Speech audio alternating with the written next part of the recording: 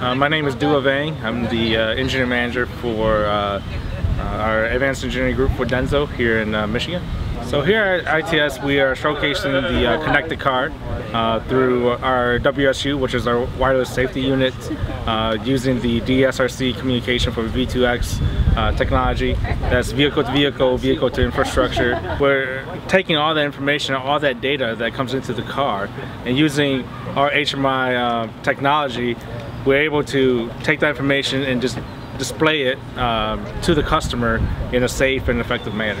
In the next 5 to 10 years, definitely looking into improved safeties, not only from a vehicle-to-vehicle communication, not only from sensors, but from a entire cockpit solution integration, and keeping in mind that the consumer wants to be connected, but we're still driving a vehicle, and how do we present that information from an HMI and a cockpit perspective to safely and effectively keep the driver informed as well.